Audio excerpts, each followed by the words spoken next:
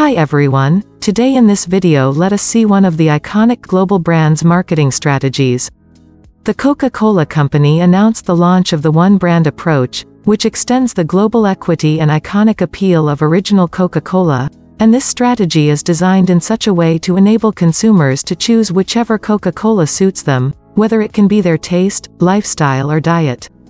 In support of this new strategy, the Coca-Cola Company unveiled Taste the Feeling campaign, which is now live in almost 195 markets and includes 12 television commercials.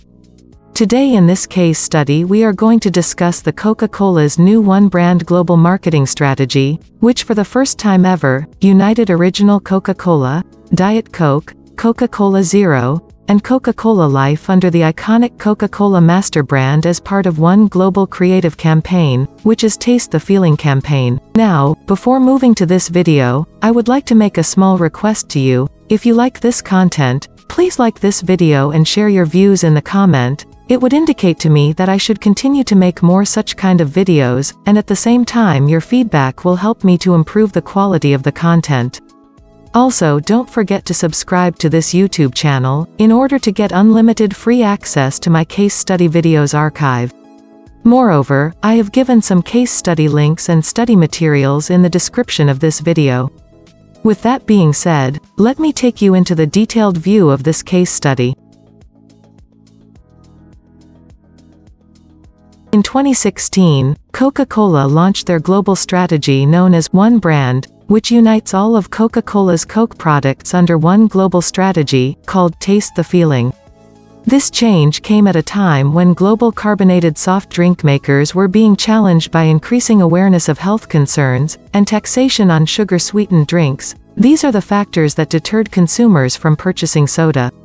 Since the start of the millennium, Coca-Cola and other soda drinks had found themselves becoming increasingly unpopular, with people pointing to them as one of the causes of the rising obesity rates in the UK and the US. The rising health concerns among consumers had led to a continuous decline in soda consumption in some key global markets as well.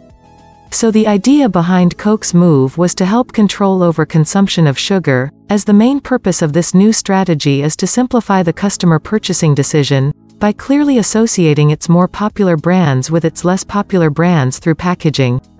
Coca-Cola believes this new strategy will help people to more easily identify and also encourage them to choose no-sugar drink options such as Coca-Cola Zero Sugar. This is an important strategic move for the brand to boost no-sugar drinks.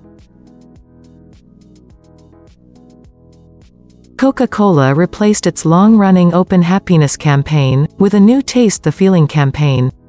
The Open Happiness campaign was the result of a 6-month initiative known as Project Next. This initiative was undertaken to improve the efficiency of Coca-Cola's marketing strategies. The theme of this campaign was, Open, Share and Enjoy a Bottle of Coke. This campaign was used as a primary marketing platform in nearly 200 countries wherever Coke was sold globally. Coke was the central theme of all these commercials, and its campaigns were tweaked for different markets depending on local people's preferences. Now under its new global strategy of One Brand, Coca-Cola replaced its brand-focused Open Happiness campaign with a new global marketing campaign, Taste the Feeling. In Taste the Feeling campaign, the product rather than the brand was the main focus.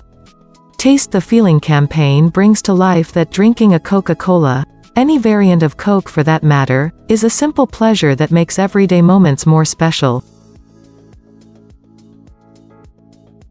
For many years, Coke has managed each of its drinks as separate brands, each with its own communication campaign, brand idea, slogan and tone. Actually, this approach fragmented Coke's money and talent over 4 different products, but at the end of the day, these are just different types of cola.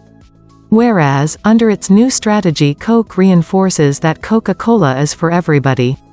People want their Coca-Cola in different ways, but whichever one they want a Coca-Cola brand with great taste and refreshment.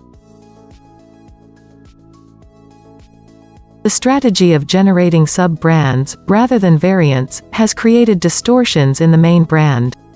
The different brands have sometimes contradicted the personality of Coca-Cola. Creating brands for different people with different personalities completely undermines the fundamental Coca-Cola brand promise. Whereas, this new strategy makes Coca-Cola as one brand with different variants, all of which share the same values and visual iconography. By refocusing on the master brand, with Red Coke as the hero product, Coca-Cola is just following the money.